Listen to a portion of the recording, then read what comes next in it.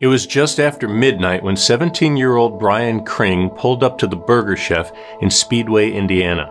And normally he would have been inside flipping burgers, but he was off that night and thought he would help some of his pals close up. He parked behind the restaurant and noticed the back door was open. He walked through it to find the place empty. There were no co-workers wiping down tables. There was no one in the back prepping for the next day. He thought maybe they're all in the walk-in freezer, so he shouted, but there was no answer. The only noise was the hum of the kitchen equipment. All four of them were gone. When he checked the manager's office, he saw something that really scared him. The safe was wide open and the cash drawers were laid out on the floor. A few empty money bags and a used-up roll of tape sat nearby. So he called the police, and what happened next jump-started one of the most notorious cases in the country.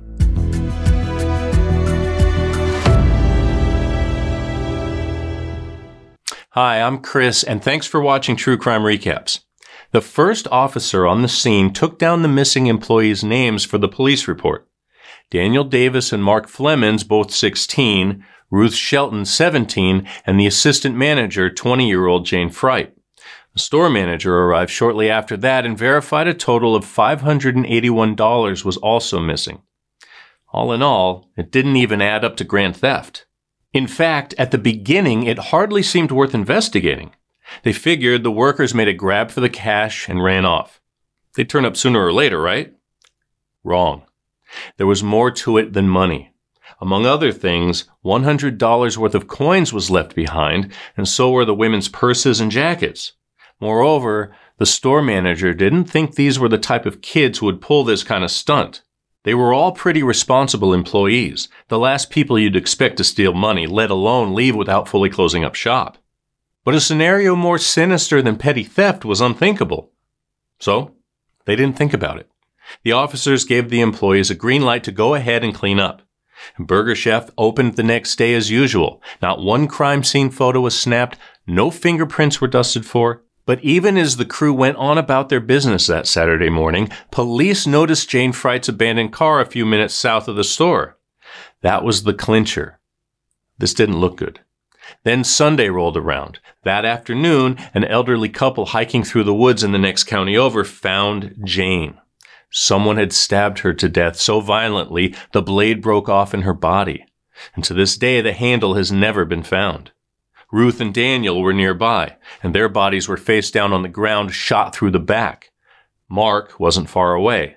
He had been beaten with a metal chain, and some of the officers speculated he might have been able to make a run for it at some point during the attack, then collided headfirst with a low-hanging tree branch, which would have knocked him out. Given the way he fell, the blood from his injuries would have naturally pooled into the back of his throat while he was unconscious, which eventually would have drowned him. None of the employees were hard to identify. All four were still wearing their brown and orange Burger Chef uniforms. The woods were about 30 minutes from the restaurant, and other isolated places were readily available along the way, but the killers deliberately chose that spot. All things considered, the police thought the people they were looking for were probably more familiar with the woods than Speedway, where they were kidnapped. Surprisingly, the bodies still had cash and other valuables on them. And that made it increasingly evident that whatever happened that Friday night did not have anything to do with money. There may have been clues in the second crime scene that could have helped them figure out what was going on. Unfortunately, it was also compromised and ruined, leaving them with very little to go on. They were pretty sure they were looking for more than one suspect. After all, it would be increasingly hard for one person to keep 4 hostages in line on their own.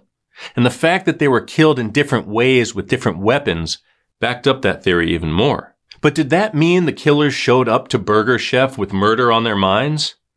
The cops didn't think so. They thought it was more likely they were there for a different reason, but for some reason the plan changed. Maybe because one of the employees recognized them. Remember Brian Kring, first on the scene? He had been on a date that night, and he stopped at the restaurant after he dropped her off. Mark Flemmonds was covering that girl's shift, and he wasn't supposed to be there that night. Maybe Mark was an unwelcome surprise. Then, feeling trapped and in a panic, they took everyone hostage. That was just one idea, and truth be told, everyone had a theory. Maybe it was the work of a gang robbing fast food restaurants in the area. Maybe somebody working that night was indebted to the wrong kind of person. Maybe they were looking at the work of the Speedway bomber who had terrorized the town a month earlier. As it turned out, a few of those theories may not be too far off. Some investigators have even gone so far as to say this case was solved. They just couldn't prove it. 8 years after the brutal mass murder, a detective got a lead. Donald Forrester was a twice-convicted rapist looking at 95 years in the state's most brutal prison, and he wanted to make a deal. He claimed he was the man who had shot Daniel and Ruth. He said he and his buddies went to the restaurant for Jayne. Her brother owed the wrong person, so they started leaning on her. Then Mark stepped in. From there, the situation spiraled out of control. At some point, Mark fell and hit his head on the bumper of their van. Now, they thought he was dead or dying, so they took the other 3 employees to cover up. He had the other suspects' names to bargain with if they were interested, and they most definitely were, but before they got too excited, they put him to the test. He passed with flying colors. At the time in question, he'd been living in Speedway, but originally he was from the county where the bodies were found. And according to the Indianapolis Monthly, not only did he lead them straight to the murder scene, but he went on to describe exactly where and how they'd been positioned. His ex-wife corroborated his story. According to her, a few days after the murders, he took her up to that same remote area. At one point, she remembered him wading into the creek to fish out a couple of shell casings. When they got home, he flushed them down the toilet. Now, that lead took them to his former house, or more specifically, the septic tank. After wading through the swampy cesspool, the detective found what he came for: 3 shell casings from a .38, the same bullets that had been found in Ruth and Daniel's bodies. He even knew some facts about the case that hadn't been widely released, like the fact that the knife handle was missing. And his story about a knock to Mark's head explained why some of his injuries were a few hours older. It was beginning to look more and more like Donald was the key to cracking this case. But just like that, it all fell apart. When word leaked that he was talking, he recanted his confession altogether. Despite the shells they found and his compelling story, it wasn't enough for a conviction. So the prosecutors and investigators were left with a bit of a dilemma. Should they continue pursuing a man that already had a 95-year sentence, especially when they knew they probably couldn't convict him for this, or should they focus their energy elsewhere? In the end, they decided not to charge him, and eventually cancer killed him in prison in 2006. But with him went the truth of what may or may not have happened on that chilly November night. Or maybe it didn't. Other people close to the case say Donald was just looking for a sweetheart deal to avoid doing hard time. They think another theory is closer to the truth.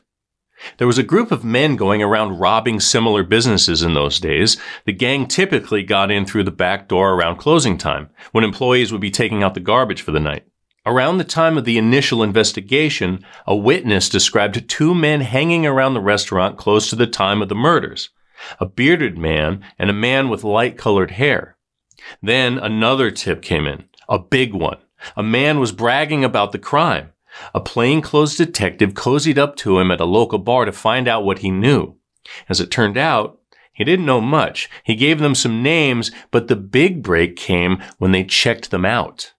As they were driving in one suspect's neighborhood, they happened to see a man who looked like the bearded guy they'd been looking for. But the night before they brought him up for a lineup, he shaved his beard, and no amount of coaxing or bargaining could make him confess or turn on anyone else. They eventually tracked down a man they thought could have been the light-haired guy, but he wouldn't budge either. So they were left right where they started. But as time marched on, death came to claim 3 of the 5 men they were eyeing. One was murdered, one committed suicide, and one died of a heart attack. And now, only a confession or hard evidence can answer the questions that continue to burn. Who is responsible for the deaths of these 4 young innocent kids, and why?